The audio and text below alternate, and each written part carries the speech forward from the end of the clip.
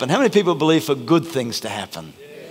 Good things to happen. Good. I'm just so happy today, the presence of God, what God is doing in our midst. And I don't know about you. Is it all right to get excited in the house? I'm excited anyhow. We're going to follow on from last week. And just a quick recap. And I believe that as we just go through, I'm just going to go through a few things anyhow. We started off last week by talking about Romans chapter 10, where it speaks about faith cometh by hearing, and hearing by the word of God. And there's something about the word of God that as we listen to it, as we read it, as we absorb it, that it starts to change us. It builds our faith. We start to grow. We start to develop. And I believe that faith is something that we need, every person needs. Amen. Faith is simply believing what God said he would do, he can do. Whatever he said he could do, he said, I will build my church and that the gates of Hades will not prevail against it. He said he would give us the keys of the kingdom.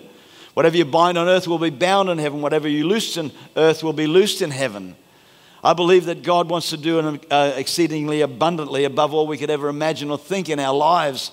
And but you know, God wants to do it by his Spirit, and I believe he's going to do that. If God is going to touch the Sunshine Coast with his fire, first, he has to put that fire within us. Do you believe that today? So we're speaking about the church and our purpose. When God talks about the church, he's not talking about a building. He's not talking about something with high steeples or goodness knows what else, or a bell tower. When he refers to the church, he's always referring to you and me. Living stones, you and me as people of God. So God wants to build us that the gates of Hades will not prevail against. The Bible says, for this purpose was the Son of God made manifest, that he might destroy the works of Satan. And so over the last few weeks, the Holy Spirit's been urging us to rise up and take our place and understand that God wants to use us, get rid of the hindrances. One of the great scriptures that we started to use last week was Psalm 110, verse 1. And the text reveals the most amazing conversation between our Father God and his Son Jesus. The Lord said to my Lord, sit here at my right hand till I make your enemies a footstool for your feet. So God the Father is set upon making Christ's enemies a footstool for his feet. That's what he's going to do. And the interesting part about it, that God is going to use you and I to bring it to pass. God's going to use the church, and this is why we have to rise up and take our place. God himself has chosen to equip his church, his people, to fulfill the promise that he made to his Son. He said, Son, I want you to come up here and sit with me upon my throne until I make all of your enemies a footstool for your feet. For this purpose was the Son of God made manifest, that he might destroy the works of Satan. Now God wants to use his body, the church, the Son of God's body, the church. Jesus is the head, we are the body. Do you believe that today? To destroy every enemy and fulfill the promise that God made to his Son, that every enemy of Jesus Christ will be made a footstool. Do you believe that today? What we've got to believe, though, is that God wants to use you and me to do it. You know, today, the church, we can sort of, you know, dream dreams and say, well, God, somehow or other you're going to cause fire to come from heaven. You're going to do this, you're going to do that to cause this revival. No, the revival will start in the church. The revival will start in people like you and me. As we start to get excited, as something starts to build on the inside of us, I believe that then we're going to see the great things that God himself. So God himself has chosen to equip us, the church, to fulfill his promise to his Son. It's only the truth that will set you free. We've got to hear the truth. If we don't hear the truth, nothing will change. False humility has to go. Amen? Do you believe that today? False humility has to go. Whether you like it or not, God wants to use you.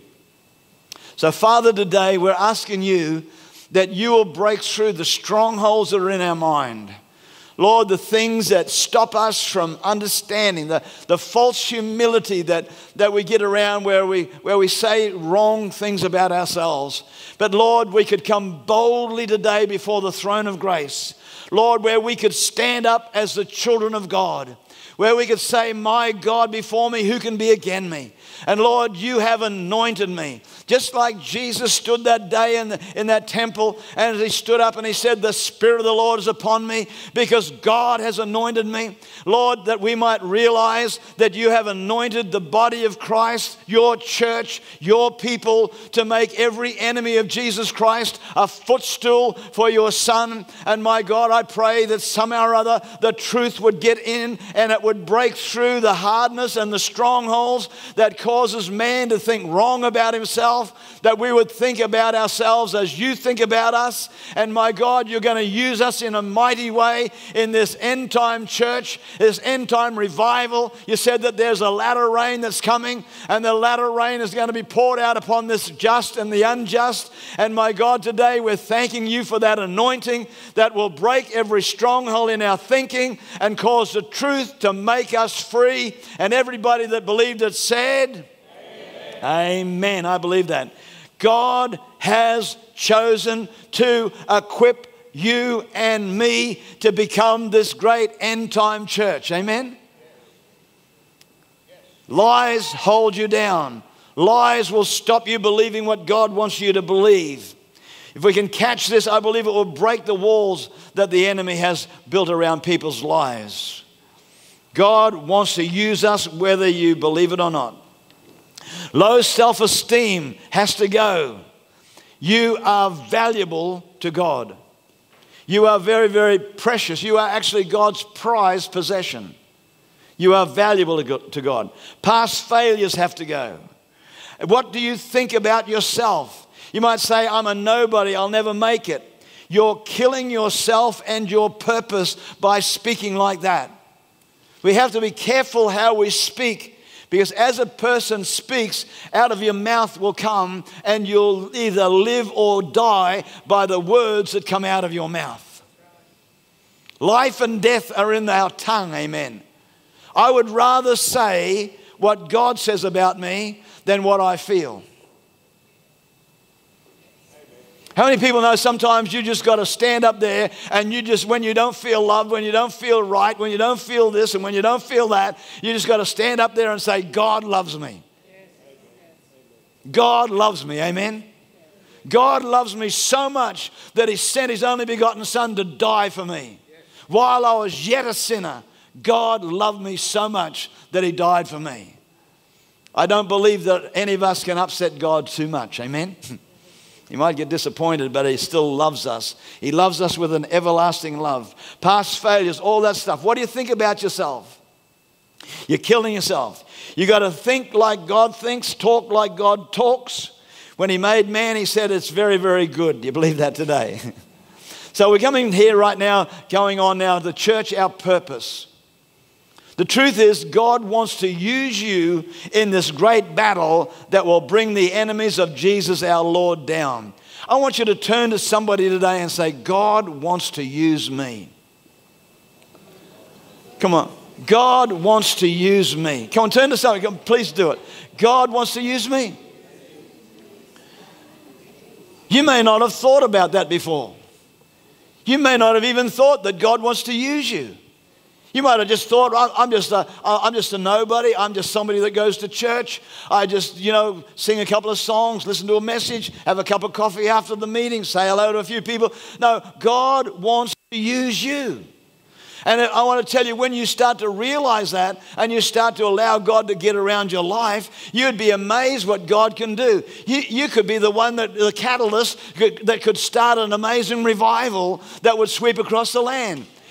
When I say that, you think, oh, not me. No, see, that's the enemy saying that. I want to tell you, all things are possible to those who believe. You could be the catalyst that would spark a revival that could sweep across the whole of Australia. You could be the person that could do something. I went to a conference once, and I came back from that conference totally I don't know what, because of things that I'd seen. And the girl that was praying for us, her name was Jill Austin. And she carried an amazing mantle, an amazing anointing that I hadn't really seen made manifest before, as people were slain in the Spirit. People were rolling around, laughing and crying and goodness knows what. People's lives were being changed, transformed. It was an amazing thing. And I saw it and I thought, what is going on here? This poor woman, I don't know how many times she prayed for me. She called me out. She got me in the front. I was rejecting it. I was resisting it. I said, I don't want anything to do with this. But every time I preached, I was preaching what she was doing. And at this particular conference, I was agreeing with everything, but my mind was having about, how many people know your mind is the battlefield? Anyhow, I came home from that conference. I watched all this stuff. And as I got up the first week to preach, I just waved my arm. And as I did, a heap of people just got slain in the Spirit. I nearly fell off the pulpit. Something else went on. And from that moment on, it was just amazing, because I went over to Papua New Guinea and saw an amazing move of God where we started with 400 people and ended up with 8,000 people in 3 nights as God just moved in a miraculous way. How many people know that you could be something that would spark a revival and you don't even know it? And God will start this thing, and I came back and I started to speak to a group of guys. Bill, you might have even been there. And I waved my hand like that, and as I did, I just said, I want to tell you what happened in Papua New Guinea. As I said that, the whole group got slain in the Spirit. They're laying on the floor, rolling, and for about 4 days, they never got up off the floor. There was a girl guides hall or something like that, I think, at Redland Plains. And there was a girl that was weeding the garden, and she was watching us. She weeded that garden for 3 days. She never moved for more than 3 foot because she could see through the door and she could watch what was going on. It was hysterical. But I want to tell you, God was moving by His Spirit. And I want to tell you, I had no idea what God was going to do. But that sent a ripple right throughout every church on the Christian Outreach Centre circuit. When it went right through the whole of Australia, it touched something. And here I'm resisting it. But friend, I want to tell you, you could be sitting there today resisting something. But I want to tell you, if you can grab hold of what God wants to do in your life, you could be the catalyst that could spark a revival that could move right across Australia into the Pacific Islands and goodness knows what else. Amen. I don't know about you, but I'm excited about that, because I believe that we are all possibilities. All things are possible to those who believe. If you can believe it, it will happen to you. So God wants to use us in this great end-time revival. In John 14:12, Jesus speaking, He said, most assuredly, I say to you, he who believes in me, the works that I do, he will do also, and greater works than these he will do, because I go to the Father. You see, God has empowered us with the mighty Holy Spirit to overcome every enemy that the enemy would throw at us. Jesus went back to the Father and He sent the Holy Spirit. In Revelation, God's speaking to the churches. See, there's a time here as a prophet, as he went up there into the presence of God, and God started to reveal things to him. And as he started to reveal things to him, he said to this church, and to that church, and to this church, and to that church. I want to tell you, God is very, very interested in the church. We can be interested in what's happening on with the financial and the Dow Jones and all these other things, but I want to tell you, God has got His eye on the church. He's got His eye on you and on me. And I believe that there's a drawing power of the Holy Spirit that's starting to quicken and shaken and get inside of us and starting to stir us and shake us a little bit, amen? That we'll start to take attention and we'll start to say, God, I believe that you can use me. And you start to go out and do something, and you'll be amazed what God will do through your life. You'll be amazed what God can do, because God has got His eye on the church. And in Revelation, God's speaking to the church is saying, number one, you have left your first love. Friend, I want to tell you, it's very, very easy when the presence of God lifts, when people get so conscious of circumstances and situations and the world system, and we get so involved with trying to fix everything up, or trying to make it in life, or trying to get that new car or that new house or that new this, and all these things start to cloud your mind. The Bible says this very, very clearly. It says, seek first the kingdom of God and his righteousness, and all of these other things shall be added unto you. And I believe that there's a way that seemeth right unto a man, but the end thereof is death. And we can go seeking after those things, but I want to tell you, the church of God is going to come back to what God wants us to be like. To be God seekers, amen. And then watch the blessing of God come upon us. Do you believe that today? I honestly believe that God wants to break some things down. And he's speaking to the churches here. He said, you've lost your first love. And it's very, very easy to, what happens, I believe that, you know, even the very best of things. You can be on a deserted island, and the only thing you got to eat is lobster. And how many people know you can get sick of lobster? The only thing you got to eat is this, or whatever it might be, and you get sick of it.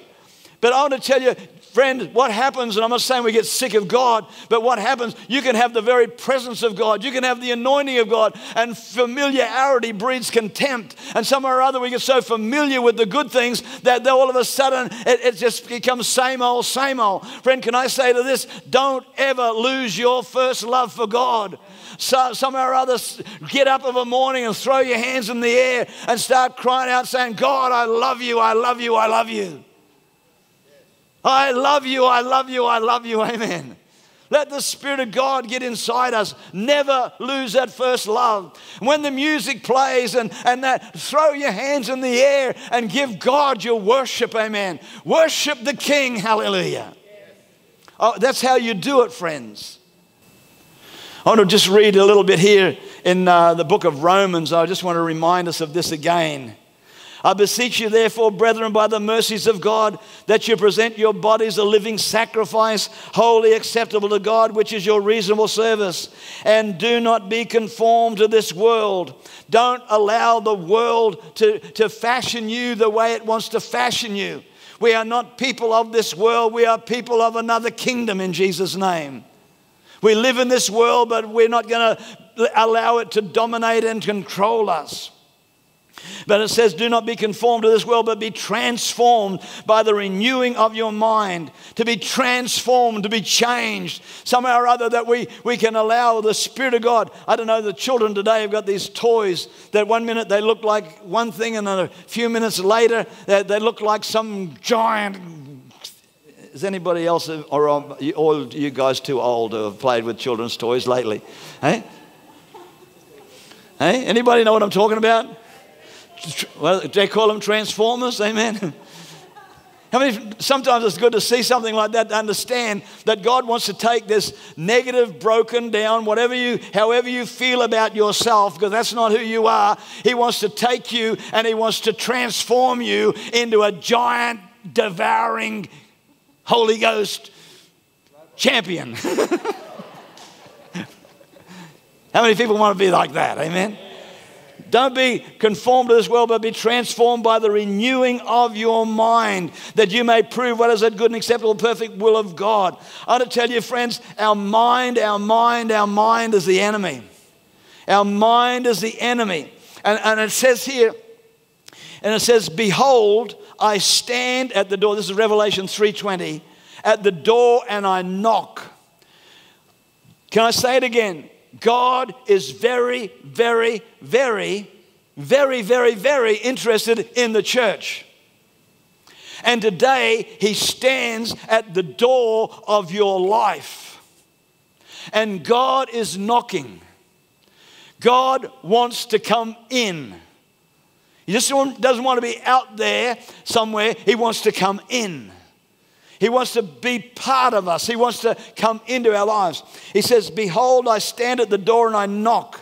If anyone hears my voice and opens the door, I will come in to him and dine with him and he with me.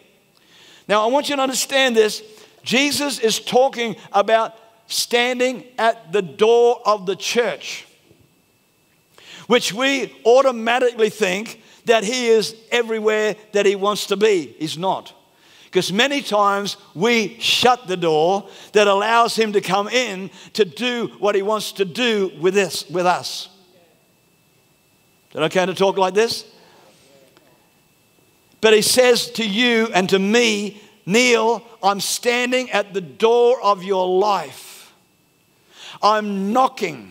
Will you open up the door and allow me to come in? Will you allow me to come in?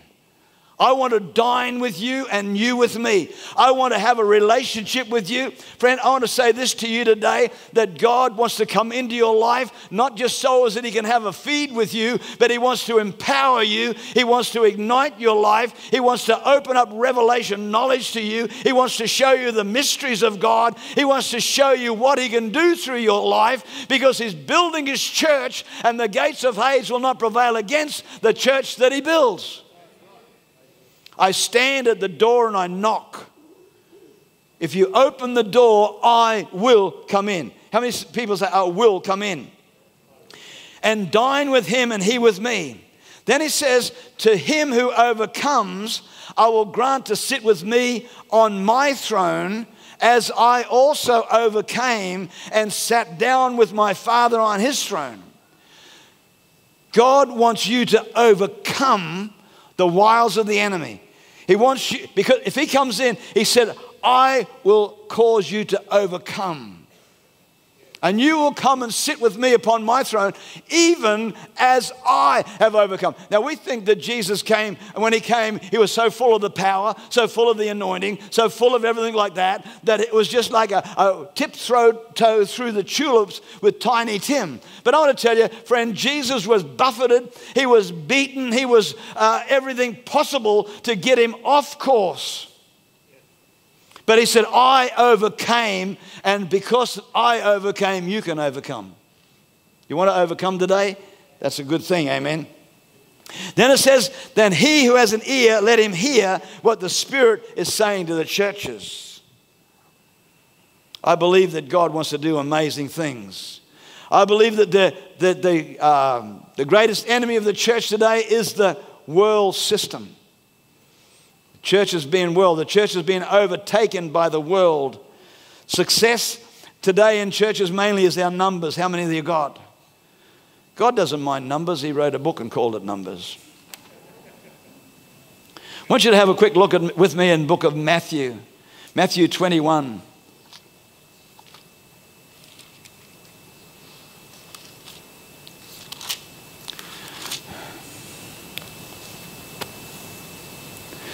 In verse 12 it says, and Jesus went into the temple of God and drove out all those who bought and sold in the temple, and overturned the tables of the money changers and the seats of those who sold doves. And he said to them, it is written, my house shall be called a house of prayer, but you have made it a den of thieves.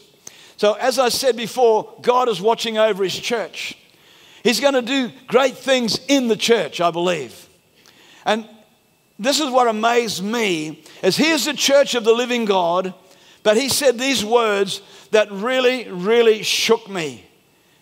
He says, you have made my church a den of thieves.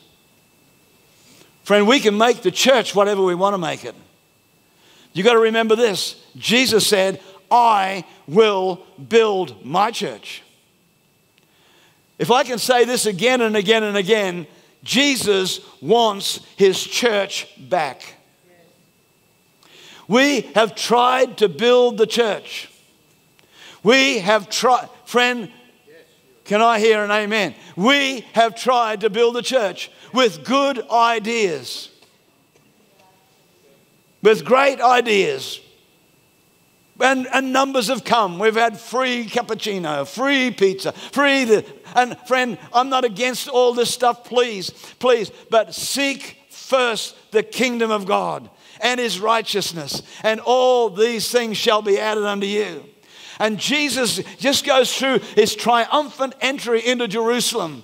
And here he is, people Hosanna and crying out and things like that. And he goes into the temple, and what he does is he drives out the money changers. He drives out those that sold doves. He turned over the tables and goodness knows what. And he said these words that will put a ripple through us. Friend, you have made my house a den of iniquity.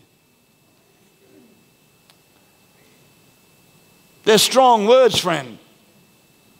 But he said, my church, my house will be a house of prayer. God is building his church. I want to tell you, friends, we have to come to a point in the kingdom of God where we say, Father, I want to seek first the kingdom of God and his righteousness. God, it doesn't matter about anything else. It doesn't matter whether it's this or that. But my God, we seek your presence more than anything else. We just want your presence to fill this place. We want your glory to come down. My God, that you will change us from the inside out, that we would be transformed into the very image of God, that we would be transformed and changed. Lord, that we would be filled with your power and with your authority. You see, I'm not talking silly talk here. God says, I give you authority to tread on serpents and scorpions and over all the works of Satan, and nothing shall by any means hurt you. But the church can go walk around like a lame duck, void of power, void of victory, void of everything. But God says, I want to empower you. You shall receive power when the Holy Ghost is upon you. Friend, we have been empowered. We have been infilled. We have the greatest power on earth living inside of us. That's the truth. And we've got to stir ourselves up. It's no good walking around saying this or that and complaining and grumbling when the problem is that we have made this house what it is. But he said, my Father's house will be a house of prayer. And God will come in and he will turn over the money tables. He will do what he's got to do. I believe that. Amen. Help us, Father. He's standing at the door. He's knocking. He's wanting to come in. He's coming in. Turned over the money things. God's plan for man is to overcome the wiles of the enemy and release and realize that we are created in God's image. And the direction of the church is to be Christ-like or Christ-likeness. I'm going to do a study on that shortly. Jesus overcame every temptation. He triumphed over Satan's attack. He won the prize, the salvation of mankind. There's a war raging as we speak. Satan is trying to lull the church to sleep. The fundamental foundation truths are being discarded. Jesus didn't come to earth to play tiddlywinks. He came to destroy the works of Satan. He came to show the world how to live. He made bold statements. I love Jesus. I love these bold statements where he stood up and he said, I am the way. I am the truth. I am the way. I am the truth. No man comes to the Father except through me. He made statements. I am the resurrection and the life. He that believeth in me, though he were dead, yet shall he live. And whosoever liveth and believeth in me will never die. Do you believe this? He spoke things into existence, and they're still echoing through the chambers of this world right now. And if you can grab hold of it, it's yours. Amen. You've got to realize that the situation where I have made my life. It's surrendering. Jesus, here I am. Take over. I love that movie. I often remember I wrote out that thing, that woman's prayer. Satan, I want you to hear something. This house is under new management. Amen. This house is under new management. But the fundamental foundations, truths are being discarded. And I believe it's time to come back to the foundations of our life. Amen. You know, today the cross is just a nice polished piece of brass or whatever it might be that sits on a mantle or something like that. But the cross represents a lot more than that, doesn't it? On the cross, the old rugged cross, the amazing cross. Jesus didn't come to earth to play tiddlywinks. He came as a lamb to be slaughtered. And he rose a man of war. He rose a man of war. He arose a victor of the dark domain. And he lives forever with his saints to reign. He arose. He arose. Hallelujah. Christ arose. Up from the grave he arose. A mighty triumph o'er his foes. He arose a victor from the dark domain. And he lives forever with his saints to reign. With his saints to reign. To reign, not to sit around like a jellyfish, but to reign and to rule in life. Amen. He arose. He arose. Hallelujah. Hallelujah. Christ arose. He's alive. He's risen. Do you believe that today? He arose. He arose. He arose. He was despised and rejected. He was brutally abused. They spat on him. They jeered him. They did everything. They laughed at him. They stripped him naked. They lashed his back with 39 lashes till his back and it was just an open wound. Many, many men, they say, died on that whipping pole. They led him through the streets, Jerusalem. People spitting at him, laughing at him. He had 12 legions of angels that he could have called down at any time and would have smitten every person. But the Bible says as they drove those nails into his hand and to his feet, and as they threw that big thing, that cross into that hole, and as he hung there was a smile on his face. And he was saying, "You idiots, you do not know what you are doing. I will rise again. I will lead captivity captive. I will build my church, and every devil in hell will cringe."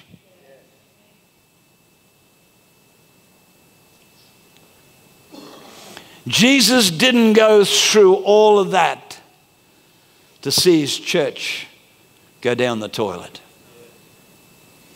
Amen? How many people know that Jesus believes in the church? He believes that we're going to rise up. He believes that we're going to do it. He believes that we're going to, he believes it.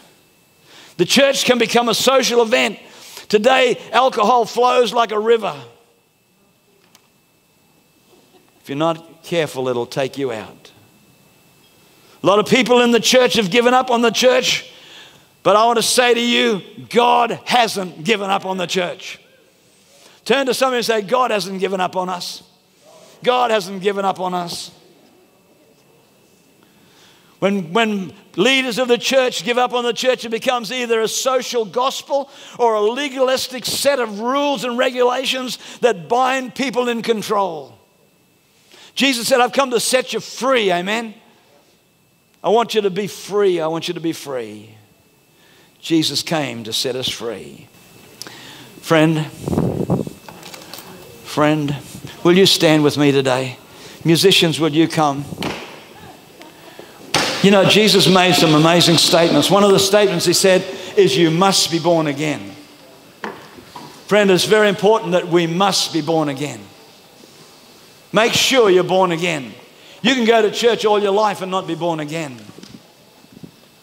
We must be born again. As a people, we've got to realize, you know, sometimes we're complaining about the building that we've built ourselves. Lest the Lord build the house, they that build it labor in vain. Lord, we realize today that you paid an amazing price. We let our mind, we let our thinking go to see you hanging on that cross, blood streaming from your body, My God, we see you there as you look among the people as they're laughing and jeering and mocking, as the two thieves mocked you. But my God, as you were there, and one of the thieves, as he rebuked the other thief, and then he turned to you and he said to you, Jesus, would you remember me? And Lord, right there at the cross, before you'd even given up your life, but you'd paid that amazing price, there was one that was turning to you. And my God, I pray that as it began with people turning to you, Lord, at the end time, there will be a masses that will be turning to you. Lord, that the church would turn back to you, my God. We would seek first your kingdom and your righteousness. And my God, that we would believe that you would just pour out your blessing upon us. And my God, I'm asking you today that us in this building here today, Lord, as we stand in your presence, that we would have an ear to hear what the Spirit is saying to us. My God, that you're standing at our door and you're knocking at our door. You're knocking at this door of this group of people called Global Connections. But my God, you're knocking on the door of us as individuals. And you're asking, will you open the door? Will you open the door? Will you allow me to come in? Will you allow me to penetrate that darkness in your life? Will you let me penetrate that thing that keeps you awake in the middle of the night? Will you allow me to set you free? So you can be everything that I want you to be. My church, my people. Father, I'm just asking you today, by your Spirit, Lord, that you would touch our lives and meet with us today in Jesus' name. And everybody said, amen. You might be here in this house today, you don't know Jesus as your Lord and Savior. You can ask him to come into your life. He will come in. It's very, very simple. You ask him to come into your life. You may be here today and God's put his spotlight on something in your life that you just need to deal with. You can deal with that in your seat, I know. But you can deal with it too as you come to the front and just acknowledge it, not before man, but just before God.